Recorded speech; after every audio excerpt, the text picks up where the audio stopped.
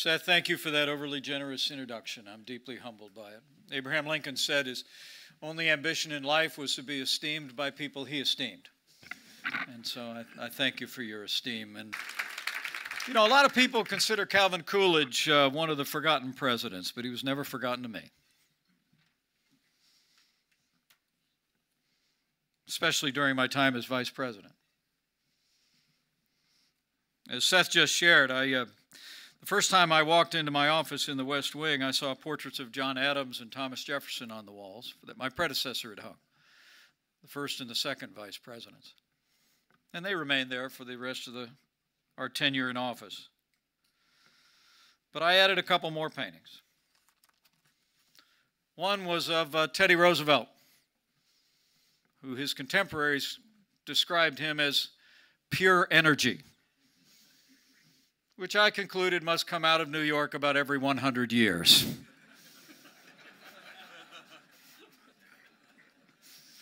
The other portrait I could relate to a little more, and that was the portrait of Calvin Coolidge. And I must tell you, my love for Calvin Coolidge dates back to my youth and my study of history, but it was greatly enlivened by the epic biography written by Amity Shlaes. I believe her book perfectly captured Silent Cal's character, his personality, and his philosophy. In fact, when I was vice president, there's a small library of works about and by vice presidents that's in the library at the Naval Observatory. And I remember one sunny Sunday afternoon when I had a few moments after church to grab a book, and I pulled Calvin Coolidge's autobiography off the shelf, first edition, and sat down and read it in an afternoon. And I want to thank the Coolidge Foundation for putting Calvin Coolidge's autobiography back in print and available for every American.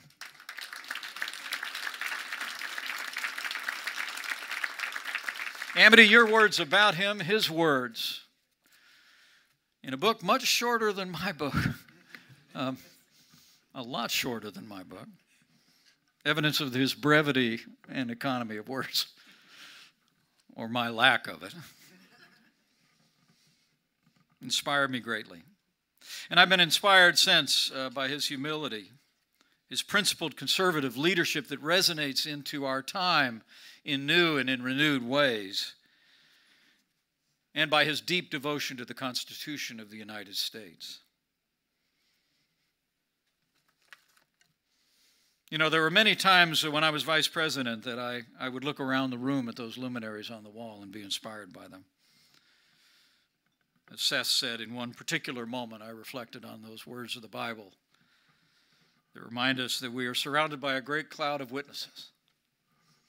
So let us throw off everything that hinders and the sin that so easily entangles, and run with perseverance the race marked out for us, as surely he did in his time, and inspires us still. Surrounded by those portraits, remembering those who have gone before, we set out to do our duty. And let me just take this moment to say to all of you gathered here, it was the greatest honor of my life to serve as your vice president, and I couldn't be more proud of the record of the Trump-Pence administration and everything that we accomplished for the American people.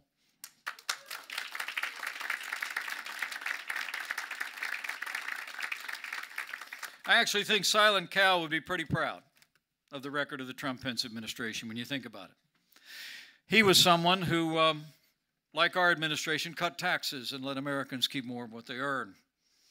Like Coolidge, we confronted a deadly pandemic in our time, mobilized a whole of America response, and demonstrated the extraordinary capacity of innovation in America and compassion that saved lives.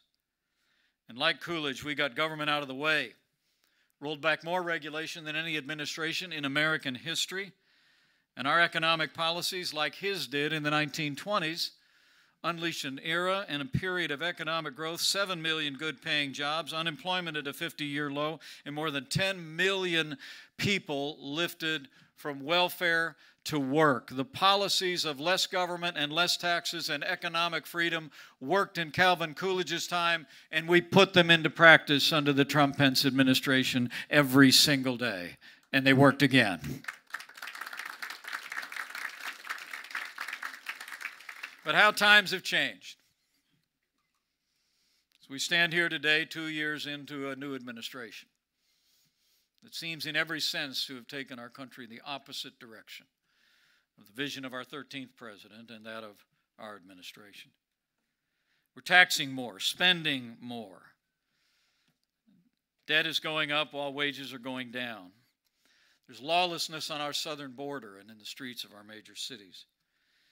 And inflation is breaking the backs of families' budgets. Now more than ever, America needs to rediscover the timeless wisdom of Calvin Coolidge and give us renewed leadership that will take us back to days of security and prosperity for all of the American people.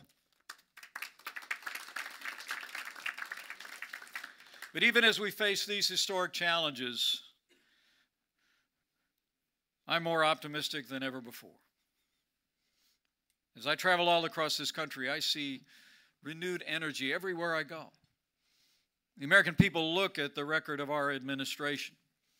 Despite the challenges of those final days, the American people see the difference in the reckless, big government liberalism of the Biden administration.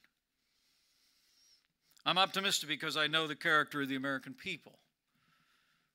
And when given a choice between more government or more freedom, they'll choose freedom every time. And I'm optimistic because I see this new generation rising. I call them the freedom generation. It's a generation that understands intuitively the power of human freedom and human dignity. And I believe this generation will be the ones that stand on the ramparts of freedom as never before. But I'm here to give them an admonition from my own experience. Because the truth is, nothing is ever accomplished in the cause of freedom without a fight. So I want to challenge the young people here today and the extraordinary leaders that are gathered here. We need to redouble our commitment to freedom and to its cause and prepare for the fight that lies ahead. To the young people, I say, wrap your minds and hearts around not only the example of Calvin Coolidge, but the timeless wisdom of the American founding. The ideals enshrined in the Declaration of Independence and the Republic described in the Constitution of the United States. Calvin Coolidge said, "The Constitution is the sole source and guarantee of national freedom." And so it is. You know, every office holder in this country, members of our military and public safety, all take the same oath to support and defend the Constitution of the United States against all enemies, foreign and domestic, to bear true faith and allegiance to the same. They take the obligation freely without any mental reservation or purpose of evasion. And they pledge to well and faithfully discharge the duties of the office they're about to enter. And it ends through custom and tradition with a prayer. So help me God. I took that oath many times serving alongside Congressman Cox as a member of Congress. I took it as a governor in Indiana, and I took it as your vice president. And I understood in each moment it was not just a promise that I was making to the American people for me and my house. It was a promise we were making to Almighty God. And I want to challenge each and every one of you here today to approach that promise as American citizens in the same spirit. Because the truth is, if we lose faith in the founding principles of this country, if we lose our commitment to our Constitution, we won't just lose our way, we'll lose our country. The truth is, this generation may well be the last line of defense for the Constitution of the United States. There are forces afoot in politics today that would have us abandon the principles enshrined in the Constitution and the Bill of Rights. There are forces afoot that would pack the courts to rewrite the Constitution. But we must say, as our first president said, the Constitution is the guide I will never abandon, and live that out every day. And the American people must know, those of you that aspire to leadership, that you'll keep your oath. The Bible says in Psalm 15, he keeps his oath even when it hurts. And that must be your standard as well. Calvin Coolidge said once, those who want their rights respected under the Constitution ought to set the example themselves of observing the Constitution. And so you must. It's always been my aspiration, and so it will ever remain, whatever life has in store for us in the future. I know I've been much in the news lately, and I thought I might speak to that. I received word last week that the special counsel investigating President Donald Trump issued an unprecedented subpoena to compel my testimony. No vice president in American history has ever been compelled to testify against a president with whom they served. But we live in unprecedented times.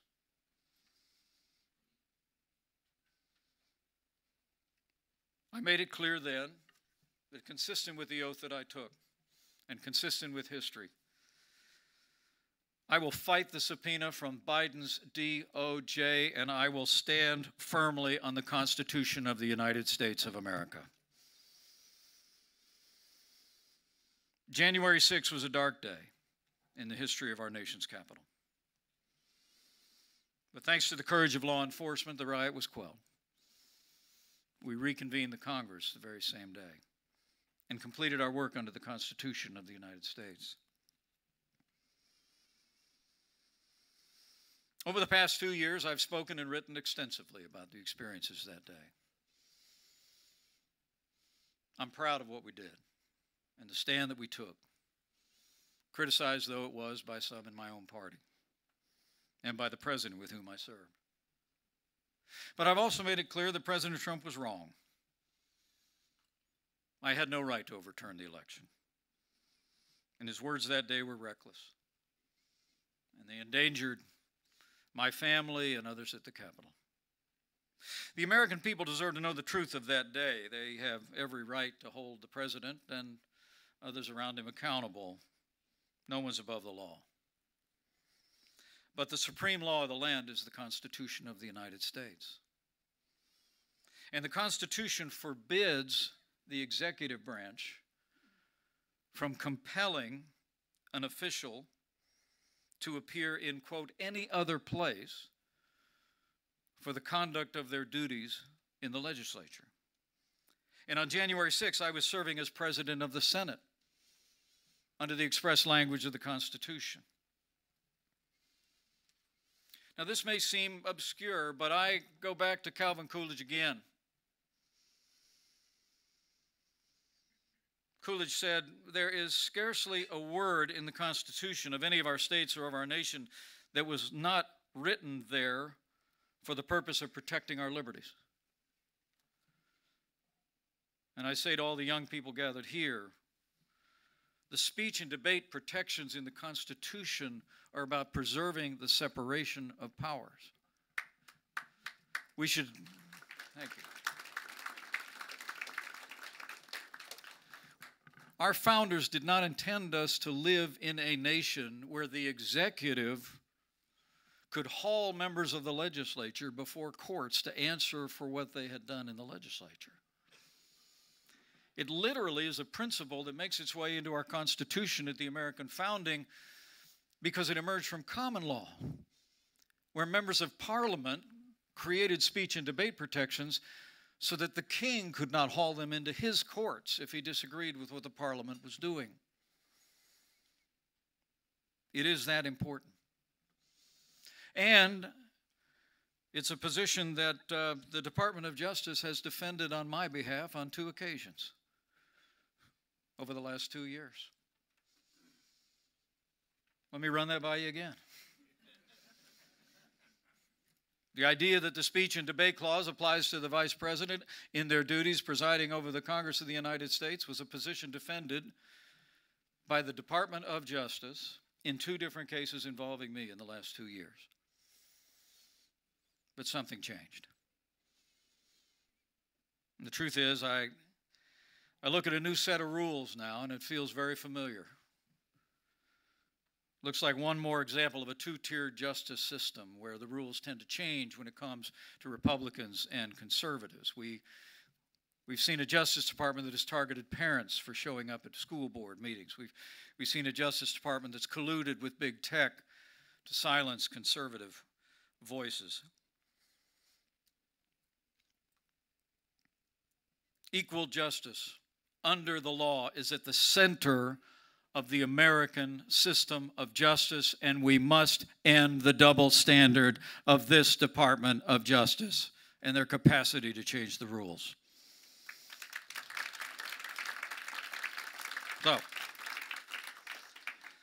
So as I did on January 6th when I kept my oath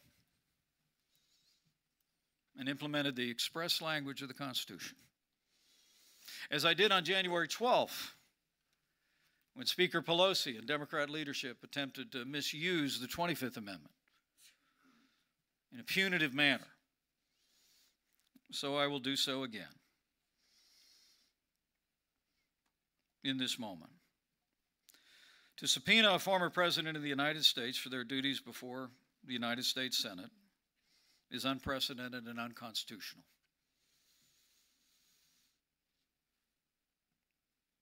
And I would say to each and every one of you, we will fight this in our courts. We will make this case. And for so long as I live, I will support and defend the Constitution of the United States of America. So help me God.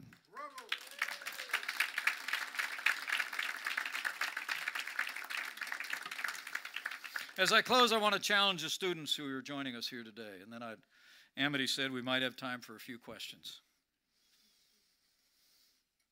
And that is, I want you to make a lifelong commitment to becoming men and women of integrity. You know, there's a common misperception in your generation that adversity creates character. The way my kids say it is, you know, whatever doesn't kill me makes me stronger. Well, I don't think adversity creates character. I think adversity reveals character. When hard times come and when you are pressed on your convictions, you will be in that moment the man or woman you've been preparing to be on every quiet day before. So I want to say to all those gathered here who aspire to leadership, use this time in your life to develop the qualities of the inner man and the inner woman that will make you into the kind of principled leaders that America will need in the challenging days ahead. And I'd encourage you in one other respect. And it is a value that Calvin Coolidge and I both share.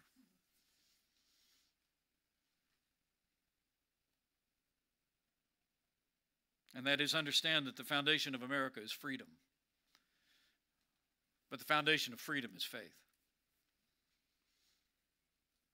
As Coolidge said, men do not make laws, they discover them. Timeless truths. Our founders believed we were endowed by our Creator with certain unalienable rights. Coolidge lived that out in his personal faith and in his public life, and so I have aspired to as well. So to the young people here today, I encourage you to take time in your life to think deeply about who He is. And remember those ancient verses that appear over the mantle in our home these last 20 years. That read, I know the plans I have for you. Plans to prosper you and not to harm you. Plans to give you a hope and a future. And I do believe that by His grace and with your leadership and courage, the best days for the greatest nation on earth are yet to come. So thank you. God bless the memory of President Calvin Coolidge, and God bless you all.